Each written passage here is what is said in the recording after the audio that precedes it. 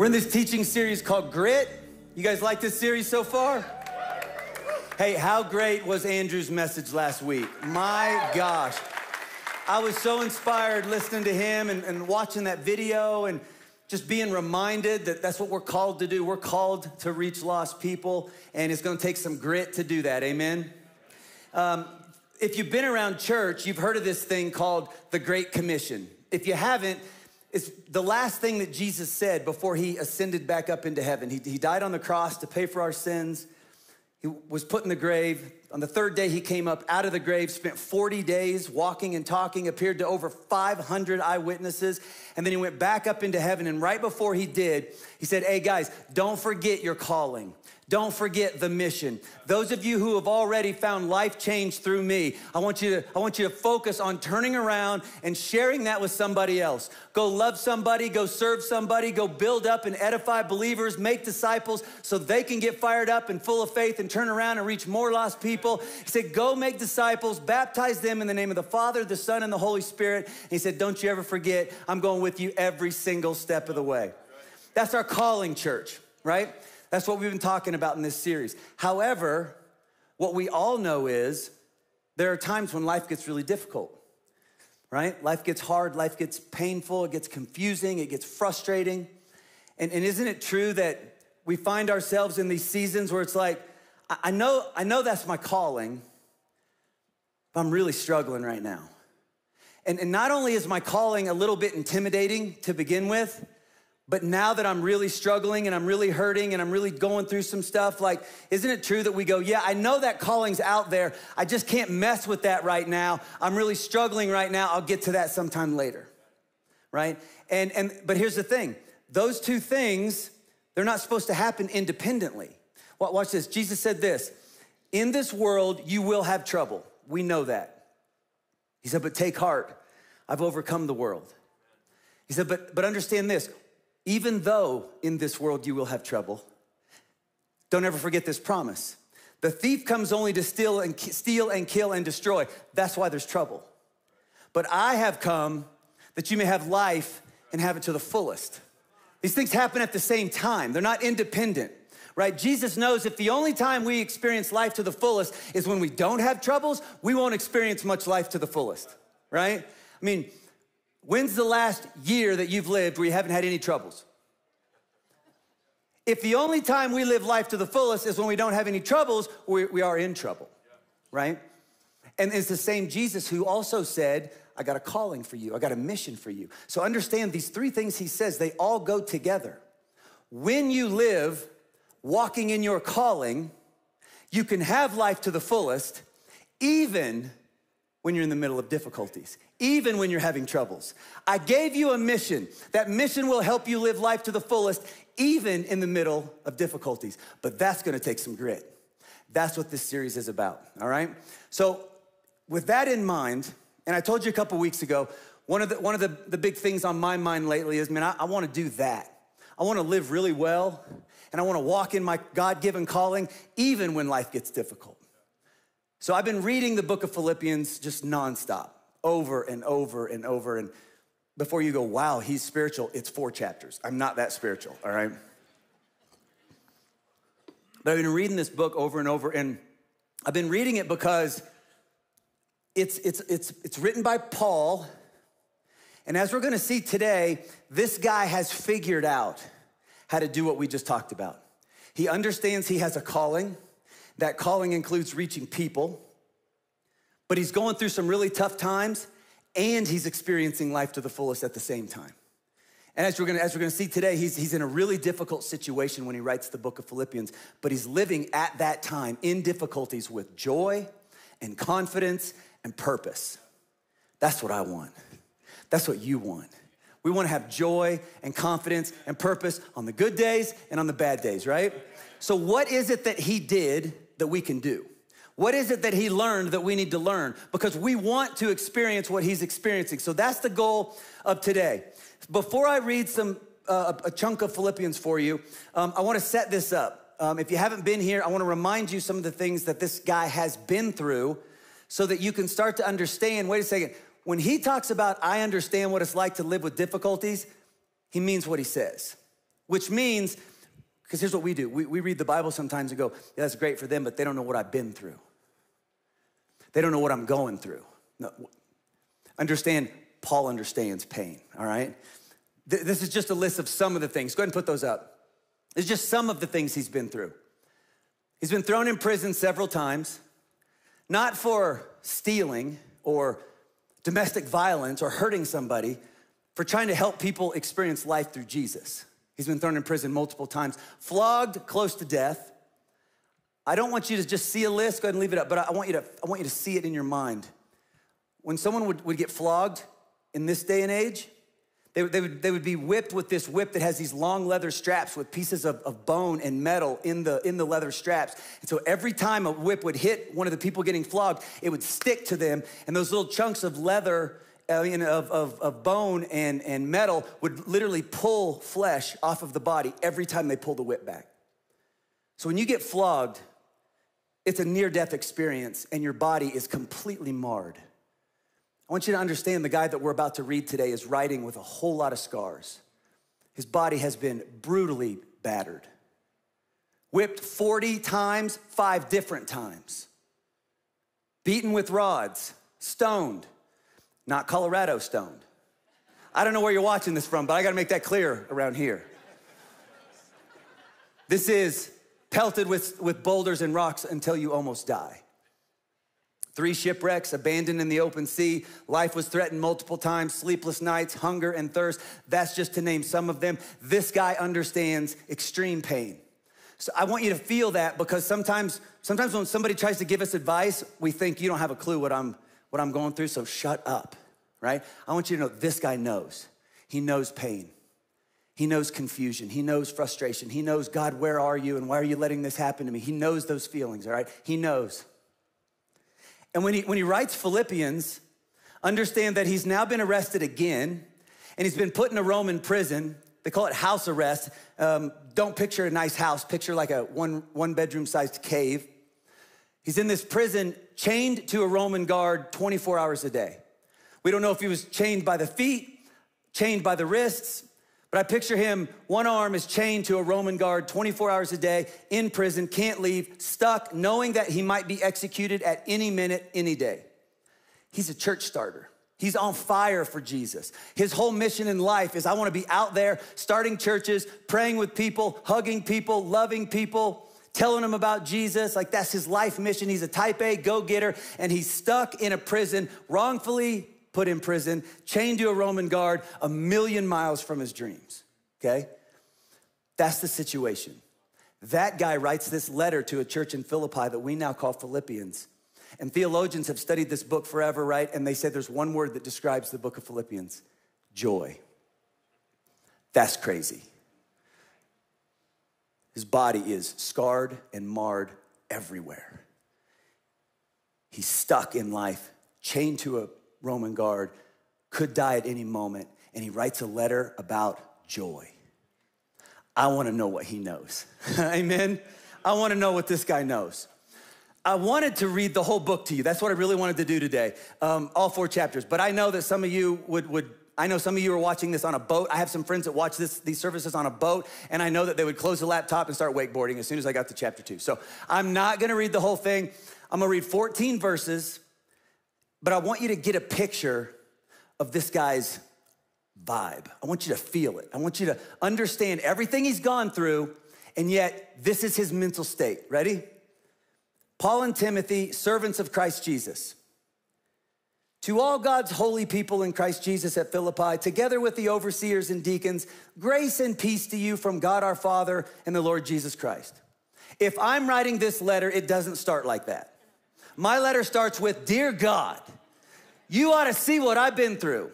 You have no idea what they've been doing to me. You have no idea how bad this is. Please help, please pray. Please devise a plan to get me out. Not Paul. He says, I just want you to know that grace and peace is available to you today. I thank my God every time I remember you. In all my prayers for you, I always pray with joy. What? I'm just praying for you guys. I'm not pouting today, I'm just praying. And And I'm not just praying that God would get me out of prison. I'm actually praying for you because I love you so much. And you know what's happened is everything I've been through, and even where I'm chained up, I've got this supernatural joy because this is the way I live. I got joy. Because of your partnership in the gospel from the first day until now, watch this, I'm confident. I'm not scared. You might be if you were in my place. I'm just not. I'm full of joy and I'm full of confidence. I'm confident of this, that he who has began a good work in you will carry it on to completion until the day of Christ Jesus. I'm not worried about my chains. I'm worried about you. And I know you're feeling stuck in some things in life. Just don't give up. God's got you. I'm confident. I want you to be confident. It's right for me to feel this way about all of you since I have you in my heart. And whether I'm in chains or defending and confirming the gospel, all of you share in God's grace with me. I'm just thankful for God's grace today, right where I'm at. God can testify how I long for all of you with the affection of Christ Jesus. I want so badly to be with you, but I can't right now, but I'm just thankful for God's grace. This is my prayer, that your love may abound more and more in knowledge and depth of insight, so that you may be able to discern what is best and may be pure and blameless for the day of Christ, filled with the fruits of righteousness that comes through Jesus Christ to the glory and praise of God. I'm just sitting here today thinking about you, praying about you, and I want you to get closer to God and know how much he loves you and understand it deeply in your soul. And I want you to know this, brothers and sisters, that what has happened to me has actually served to advance the gospel. I'm actually living with a whole lot of eternal purpose right now. I know it looks like I'm just stuck in a cave chained to a guard. No, I got purpose in my life right now. What's happening is advancing the gospel. I got eternal purpose on my life right now. As a result of my chains, it's become clear throughout the whole palace guard and to everyone else that I'm in chains for Christ. And because of my chains, most of the brothers and sisters have become confident in the Lord and dare all the more to proclaim the gospel without fear. After everything I've been through and after everything I'm going through, I'm gonna write a book to you, and I just wanna encourage you because you're not gonna believe this, but right now I'm living with joy and confidence and truckloads of purpose. And I want you to experience the freedom I actually am experiencing right now. That's what he's saying. I want what he has. I thought this week, man, if we could ask Paul, how? Because I have one bad day that doesn't even compare to that list of stuff you've been through, and I don't know if God loves me anymore, right? I have one bad day or one bad week, and I'm ready to throw in the towel. And I definitely don't feel joy and confident and a bunch of purpose. How? I think he would tell us all kinds of things. But I think I found at least what I think are 4 things that I think he would say, Red Rocks Church, you gotta constantly remind yourself of these 4 things. And the first one is this: Red Rocks Church, your situation doesn't get to steal your confidence. It doesn't get to steal your purpose. It doesn't get to steal your joy. It doesn't get to steal your calling. Your situation doesn't get to steal your calling. You can choose to rise above your situation and continue to walk in your calling no matter where God has you, no matter how stuck you feel. Now, isn't it true that every single one of us, we come to these places in life where we just kind of, if we're honest, we go, I'm just not where I want to be. This isn't where I wanted to be at this stage of life. This isn't what I wanted to be dealing with. This isn't what I wanted my kids to be dealing with. This isn't what I wanted my parents to be dealing with. This is not where I wanted to be financially at this point in life. Like, I didn't see this coming. This is not where I wanted to be professionally at this stage of the game. I wanted to be married and I'm not. I wanted to be married and I'm divorced. I wanted to have kids and we couldn't. We had kids and there's a bunch of struggles. The job isn't working out. My dreams aren't happening. Like, there's all these things. This isn't what I want to be dealing with. You ever feel that? And it's then that we find ourselves, at least me, getting real introspective. I just focus on me and my problems, and my calling rarely even enters my mind. I'm too busy having a pity party to walk in my calling. I just get that way, and I bet you do too. Paul found this supernatural joy from actually walking in his calling while he was in the spot he didn't want to be in. That's the key. He said, my situation, it doesn't get to steal my calling. I get to decide that. I think he would say, Red Rock Church, you don't have to wait till your situation changes to experience the supernatural joy that comes with walking in your God-given calling. You can do it from wherever you're at. You can do it from a hospital room. You can do it from a correctional facility. You can do it from a job you don't like. You can do it from an unemployment line. You can do it from a school that you hate. You can walk in your calling right where you're at. You don't have to wait. I think he would say, guys, I got this supernatural joy because I'm choosing to walk in my calling while I feel stuck. He said this in 1 Corinthians 7, don't be wishing you were someplace else or with someone else. Where you are right now is God's place for you. Listen to this. This is great advice. Live and obey and love and believe right there. What if we did that? What if today, right where I'm at, dealing with stuff I don't want to be dealing with, I went, that's okay. My situation doesn't get to steal my calling. I'm gonna live right here. I'm gonna obey right here. I'm gonna love right here. I'm gonna work right here. I'm gonna reach people from right here. I'm gonna love people from right here. My situation doesn't get to take my calling. Paul just decided, I'm gonna embrace where God has me and walk in my calling right where I am. We can do that. I saw a 7-year-old girl with leukemia do that maybe better than anyone I've ever seen. Depending on how long you've been at this church, you may remember a few years back, the youngest and best preacher this church has ever had on this stage was a 7-year-old girl with leukemia named Gabby. And when I met this girl at the hospital, I fell in love with her. And she told me about how she didn't want to be in the hospital, and she was in the hospital a lot. She said, it hurts when I'm at the hospital, and I get scared. And I got this port, they just keep, and it hurts, and it scares me, and her mom said, but Shawn, you should see her. She's turned this hospital room into an outreach center. Nobody on this floor, you can't work on this floor and not think about Jesus. She said she would tell every nurse and every doctor that came in, she'd grill them. Nurse would come in and she'd go, hey, you love Jesus? Hey, you know Jesus? She said one of the main doctors came in one day and Gabby looks at him and goes, you go to church? He goes, no. She goes, why not? She decided to turn her pain into a platform right where she was. And she said, I'm gonna live with some purpose no matter where I'm located right now in life. She would tell people all around the hospital room, it's okay, don't be afraid. God's got us under control. God's got us in his hands. She would pray in the name of Jesus, in the name of Jesus. She was not going to let her situation keep her from walking in her calling. We can do that, church. And I think Paul would say, when you choose to live that way, there's joy and there's confidence and there's purpose, and it's gonna blow you away. You can live life to the fullest and go through troubles at the same time. After each of these 4 points today, I have a prayer for you. Some of you need to screenshot one of these prayers. I have no false ideas that you're gonna remember all 4 points. What I've prayed is that God would speak to you about what you need to hear today. And when that happens and you see this prayer pop up there, take a screenshot, take it home with you and pray it this week and watch what happens. Prayer for point number 1 is this. God, you've got me here. Help me to embrace it and to find the purpose in it. This isn't where I want to be, God. This isn't where I thought I'd be at this stage of the game, but I'm here. Would you help me to embrace it and find some purpose in it? Because you got me here for a reason. I know that. Let's go live with some purpose. Amen? Second thing I think he'd remind us is this.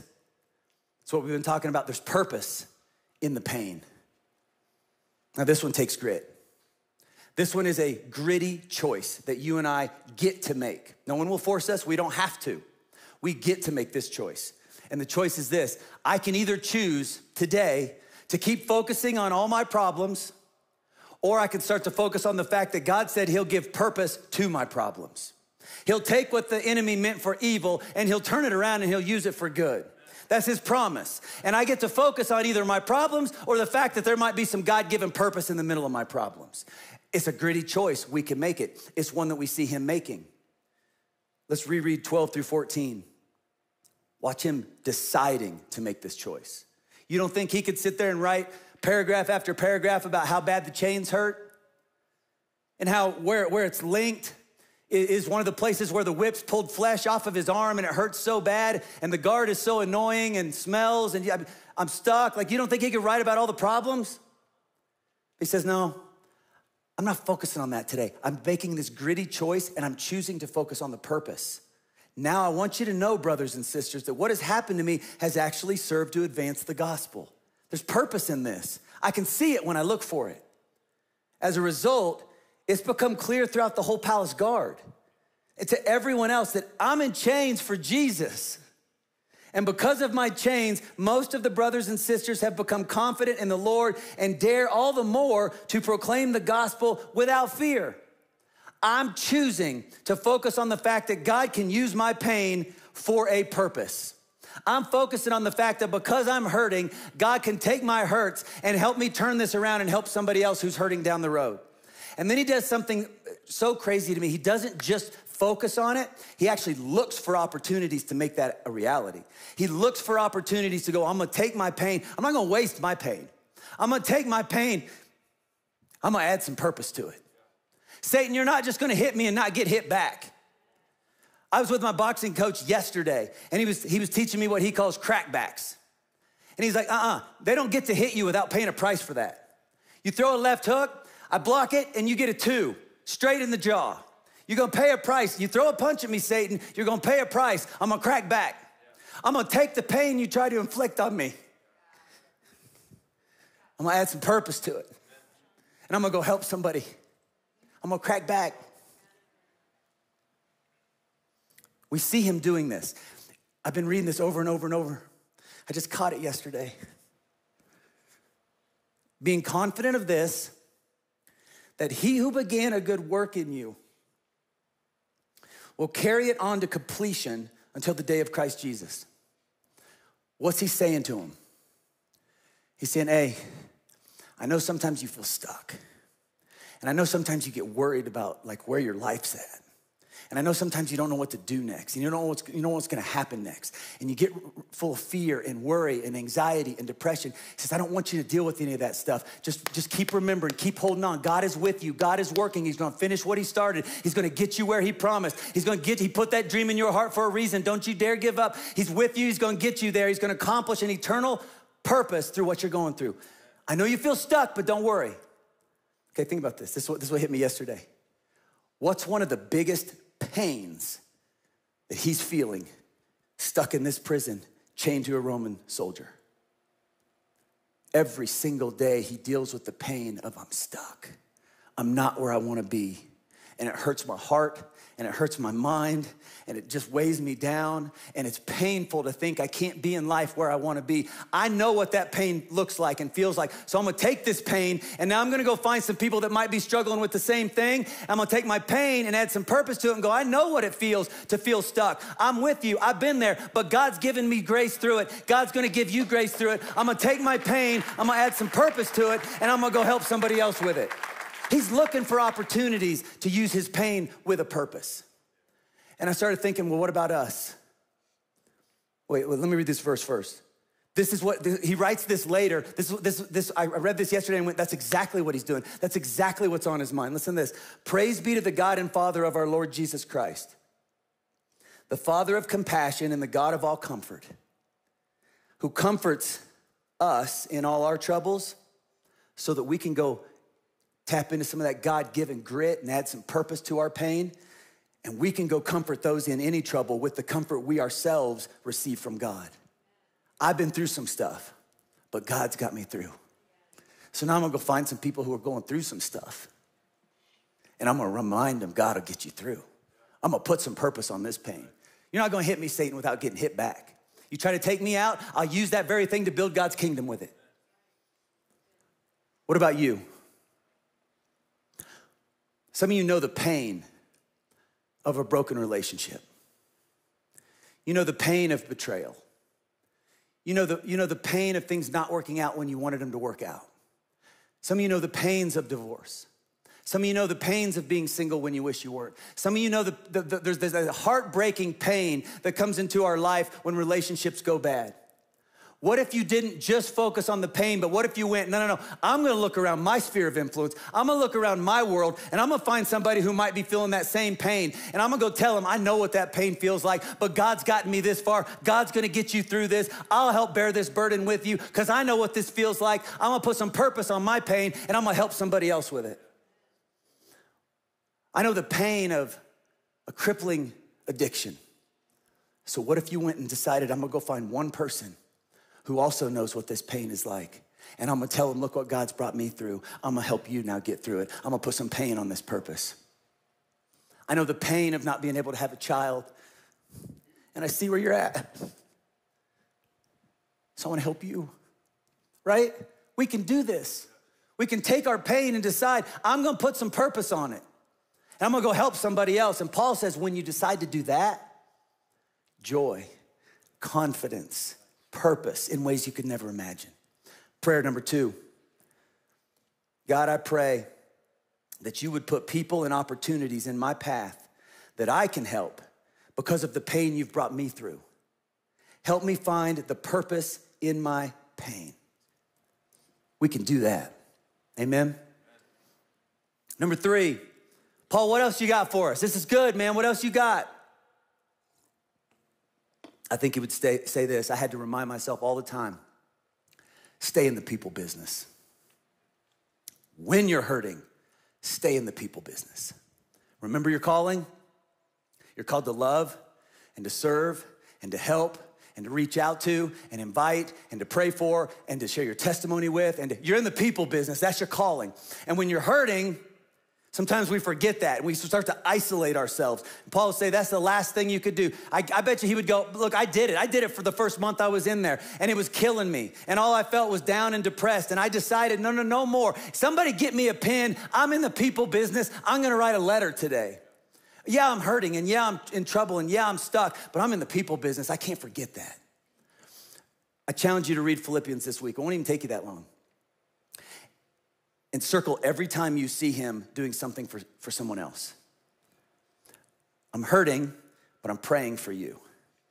I'm thanking God for you. I'm crying for you. I'm missing you. I'm encouraging you. I'm equipping you. I'm building up your faith. I'm ministering to you. I'm writing to you. I'm trying to help you get closer to God. This whole book is about I'm trying to help you, and the supernatural byproduct in his life is joy. I think you would say, guys, stay in the people business. Don't isolate yourself when you're hurting. Remind yourself every single day, yeah, I'm hurting, so you know what? I gotta go help somebody. Oh man, I'm struggling. Life is really hard for me right now, so who can I go love on? Who can I go reach out to?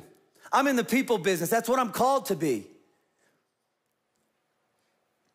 This is God's promise, and Paul was experiencing it. Those who refresh others will themselves be refreshed. God says, I know, my son told you, you're gonna have troubles in this life, but remember you have a calling that includes people. And when you remember that and you act on that, you can still live life to the fullest, even in times of trouble. Stay in the people business. Here's the prayer. This is a gritty one. God, I'm really hurting right now, so who can I help? That's a gritty prayer right there. God, I'm really struggling, so who can I serve? You start praying that and start looking for opportunities to do that, watch joy start coming into your life. Watch confidence start coming into your life. Watch purpose start flooding your life. And anxiety and depression and fear and worry start leaving as you are given these supernatural gifts from God because you just decide, I'm gonna stay in the people business even when I'm hurting. We can do that, church. Number 4, never underestimate what I have to offer. I think Paul would say, man, I had to keep reminding myself, never underestimate what I have to offer. Because I guarantee he would say, you wanna talk about feeling like you have nothing to offer. I've been beaten half to death more times than I know what to do with, and now I'm locked up in a prison chained to a Roman guard. What do I have to offer anybody? What am I gonna do to help somebody? Look at my life, look at my situation, look at my troubles. I just don't have what it takes. I don't have anything worthwhile to offer anybody. How easy would it have been to feel that way? But I picture him in there one day and the light switch just came on and he went, no, I'm a preacher, I'm a teacher. I reach out, I help lost people, I build the church, I show people the love of Christ. Yeah, I got one arm chained up, but I got one free hand. Give me a pen. I'm gonna stay in the people business and I'm gonna go reach some lost people. I can do this. I have something worthwhile to offer. Yeah, I can't talk to you in person. I can't hug you. I can't lay my hands on you and pray for healing. I can't come encourage you at church this weekend, but I can write a letter. I don't know if it'll get to you, but I can try. I'm just not gonna underestimate what I have. I'm not gonna underestimate the way God has gifted me. I'm not gonna underestimate the talents God has gifted me. Would you guys put up Romans 12? We have different gifts. We know this, but sometimes we need to be reminded of this. We have different gifts according to the grace given to each of us. If your gift is prophesying, well then prophesy in accordance with your faith. If it is serving, then serve. If it is teaching, then teach. If it is to encourage, then give encouragement. If it is giving, then give generously. If it is to lead, do it diligently. If it is to show mercy, do it cheerfully. We got different gifts. Two mistakes that I make, I'm not even gonna indict you. Two mistakes that I make. Number one, I look around at everybody else's gifts and I start to feel inadequate. We do that, don't we? We compare our gifts with each other and we go, man, that's a real gift. Every time I watch Doug speak, I go, that's a preacher. That's eloquence. I don't have that. Every time I get online and scroll through some of the pastors I follow, I go, man, I could never. I just don't. We all do it. The irony is, I've actually sat with people before where I went, man, I felt so insecure being around you because you're so good at this. And they've went, oh my gosh, that's so funny because I felt so insecure being around you because it's true. A lot of the people you're looking at going, I wish I could be like them. They're looking at you going, I wish I could be like them. We compare our gifts and we minimize what we could do. We often overestimate what we could do with what we don't have, and we underestimate what we could do with what we do have. We just do that on autopilot. We gotta be careful. I think Paul would say, stop it. Stop undervaluing how God wired you. He wired you the way he wired you. He made you the way he made you for a reason. Go use that with some God-given purpose. Joy and confidence and purpose will start flooding into your life. We compare it, and then what I tend to do, and I bet some of you do too, is, and then life gets really hard, and I've already compared and decided my gifts just aren't as good as somebody else's, and now I'm really going through a tough time myself, so I'm not even gonna try, because what do I really have to offer anybody anyways? And look how broken my life is right now, and look how defective my life is right now. What do I possibly have to offer? And the truth is, you've been given these God-given gifts to show people the love of God and to build his kingdom and to make heaven more crowded and the whole thing, but we hold on to them because what's my gift worth? You know what I mean? Paul decides, now I'm gonna use it. I don't know if anyone will get this letter, but I got a free hand and a pen and the ability to preach. So I'm gonna do it through a letter. He never would have known this, what we know now. From that prison, he wrote 4 books of the Bible and has helped billions of people over 2,000 years. He didn't even know if anyone would ever see the letter. He didn't know if it would ever make a difference.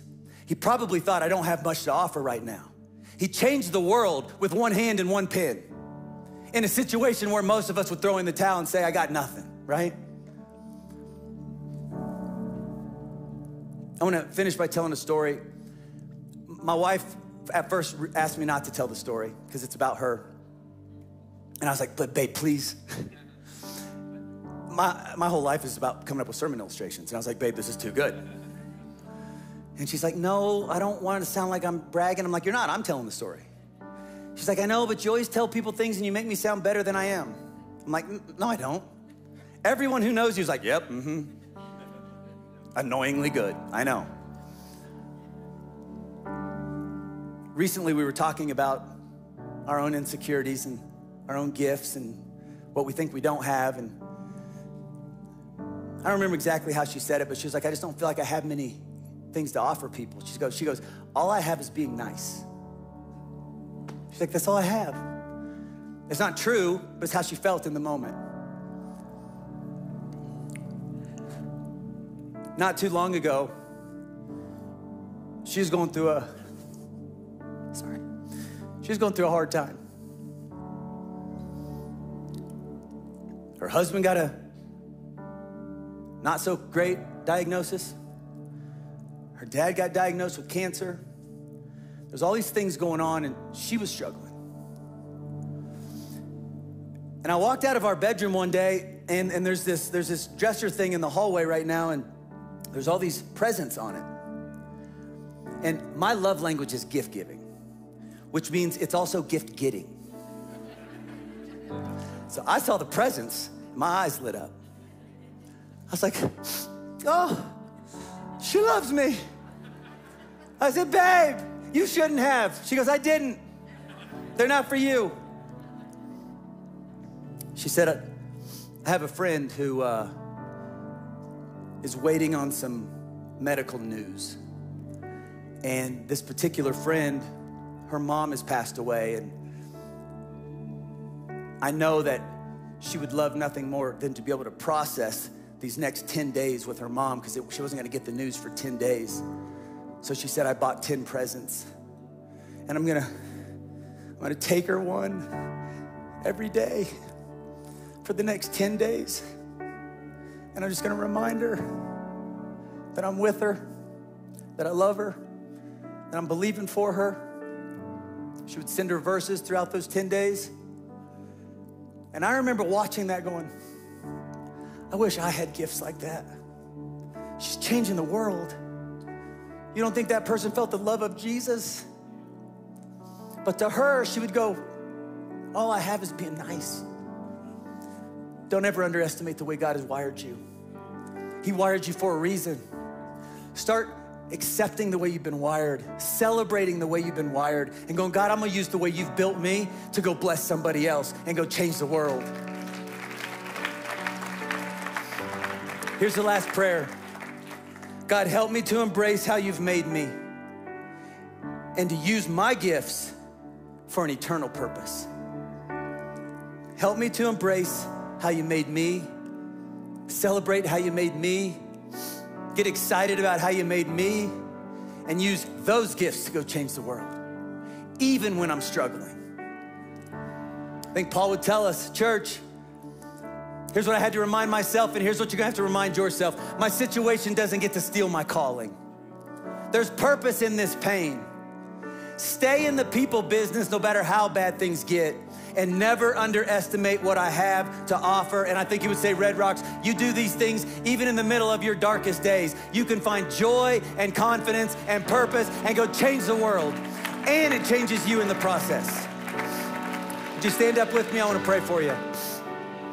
God, I thank you so much that you're with us. I thank you that you're paying attention and that you care even on the days when we don't feel it and don't understand it.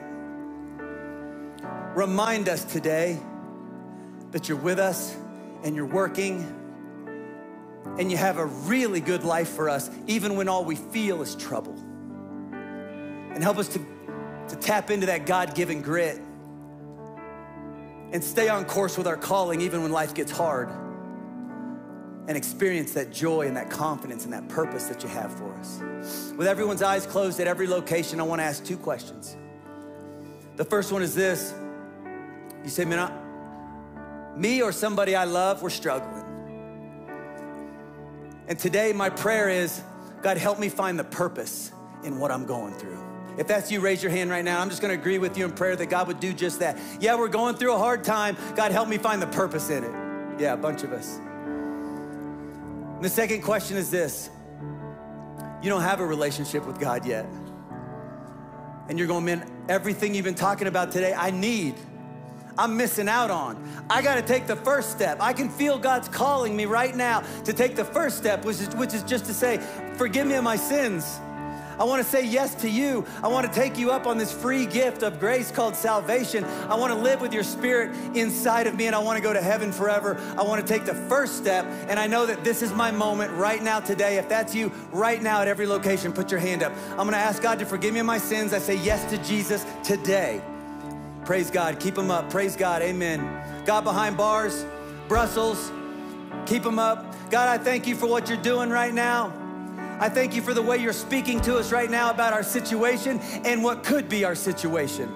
I pray for supernatural peace and joy and confidence and a newfound sense of purpose in every single person who would say, today I'm struggling.